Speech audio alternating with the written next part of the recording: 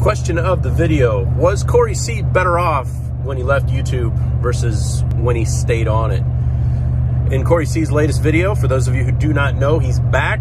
I'll try to put a link in the description below. A lot of you have told me that he's been back, so I'm assuming everybody knows, but if you don't, you're gonna wanna sub him up.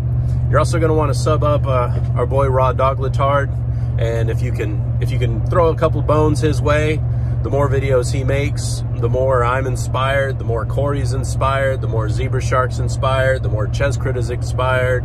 So, inspired, haha, Ches far from expired.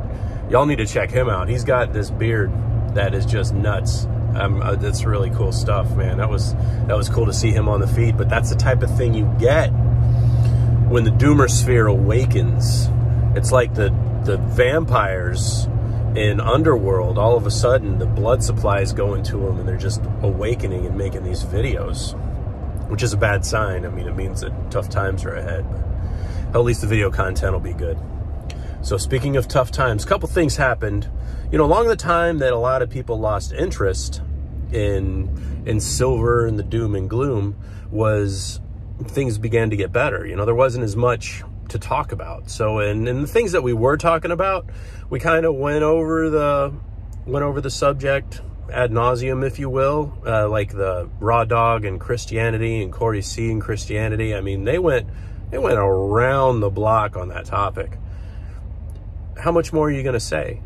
Because when you guys are watching The Circle, what you're watching is you're watching a bunch of friends kind of talking amongst themselves. We're not putting on a performance here. It's not the same as other YouTubers where we have it all worked out and we got it figured out by the algorithm what you guys want to hear.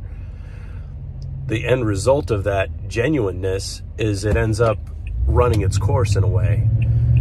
Because, you know, when friends are talking about things, they don't just keep on arguing.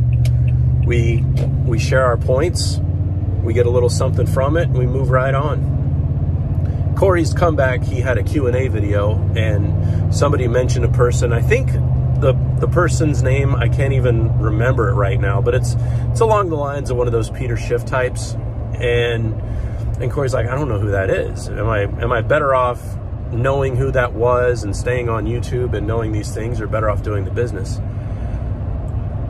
Our number one goal when we're fathers or heads of households is to keep a roof over the heads of our family and keep food on that table. And we're better at doing that when we're focusing 100% of our attention towards that family. Now, there are times in our lives when we don't have as much work going on, and we can afford to put, you know, 30% towards YouTube, hanging out, talking about different things, chilling out with friends. But it's also the same as when you chill out with friends. If you spend all your time hanging out at the bar, you're not there for your family.